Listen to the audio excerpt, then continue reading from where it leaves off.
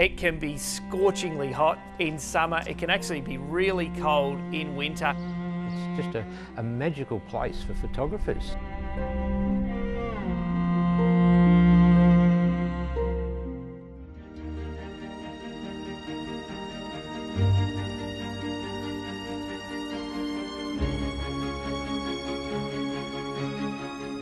The Mallee is a huge region that takes up most of that triangle that is northwest Victoria, and the way it's best defined is the place where mallee trees grow. It's a sort of an outback type place. It can be scorchingly hot, 48 degrees in summer. It can actually be really cold in winter, but it's that really Australian sort of colours. Muted colours, hot, dry, tough country. G'day, I'm Adam McNichol. I'm an author and a publisher, and I've just published a new book called The Mallee, A Journey Through Northwest Victoria.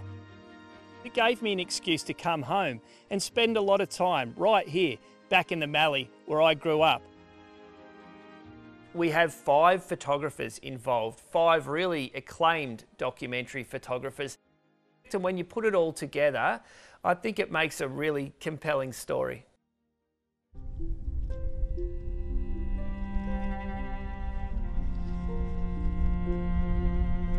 My name's Noel Butcher and I'm a photographer, and I've been taking pictures for most of the last 50 years. The colour palette and the broad expanse of sky and land, and the colour of the wheat changes depending on the season you're here, and big skies in the Mallee are just a wonderful thing to have in a landscape. It's just a magical place for photographers. I think what's fascinating about the story of the Mallee from a European or a white perspective is that people went there thinking that they could basically, over a generation, turn a very arid native Australian environment into a very European style agricultural area. And that was very, very difficult because it's so dry. So Mallee people tend to be pretty tough, they tend to be pretty resilient, and they tend to have actually very much adapted to the harsh nature of the Mallee environment that they've tried to tame. This is a special place, the Mallee, for me, because my dad was actually born in Sea Lake just as the Depression started. My grandfather was a farmer, but he lost the farm, and life then went downhill because they went from rental properties to living in a tent on land of a local farmer who would let them do that. And then they built a sleeper and Hessian bag humpy made out of flour bags. And Dad had a really tough upbringing, and he would mention all these wonderful towns like Patchewallick and Witchyproof and Buckrabanyul. Here I'm at Cocamba, a little town halfway between Menangatang and Chinkapook, classic Mallee names.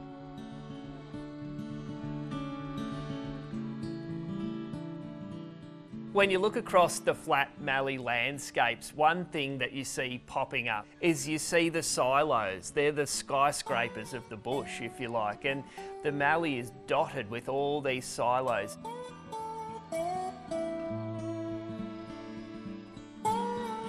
This country, the Mallee, was settled to be a wheat growing area, and grain growing is still so important to the local economy and to the local culture. So the way all the Mallee country was opened up to farming and to European settlement was by building railway lines through the area. It was just the lifeline that joined a lot of these towns. I used to work here on the grain silos, emptying grain trucks on 43-degree days with grumpy farmers who'd waited in a queue for 2 hours. But it was great fun, and it was a great upbringing. What's interesting about photographing silos and writing about the Mallee's history is that in many places, a railway line, some sleepers and these grain silos are all that's left of some of the once bustling little towns. And it's very hard to imagine, but it really does, I suppose, tug at the heartstrings when you think of all the human endeavour that went into building all these communities, and some of them lasted barely 2 decades. You'll come across some of these wonderful old sheds that have been abandoned for a long time, but the combination of greyed out timber and rusty corrugated iron, sometimes little more than a pile in a field, is just magic for a photographer who has a silly habit of photographing old sheds. G'day Adam. Welcome to the home of the Chinkapook Footy Club, the Mighty Magpies.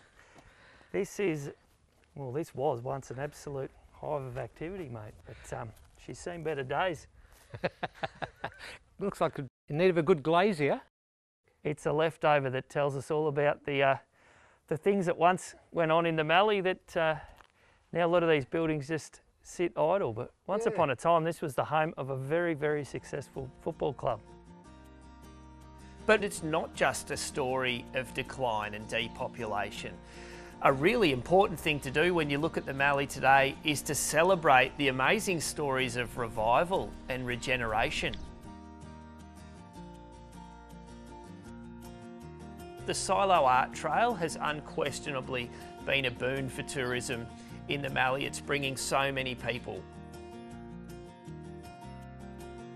The Lake Tyrrell story is an amazing tourism success story. It was lovely to come back and just wander around the town and see how it is actually coming to life again, with tourism at Lake Tyrrell and the pub being put together by the locals. It's just really nice.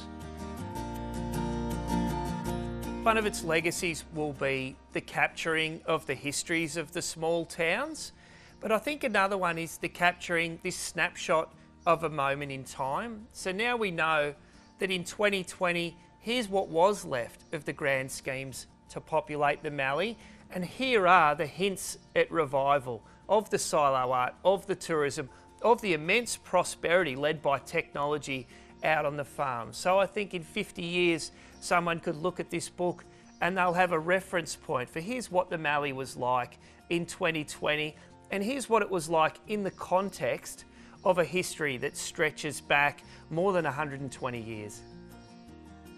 It's just a really great place to photograph.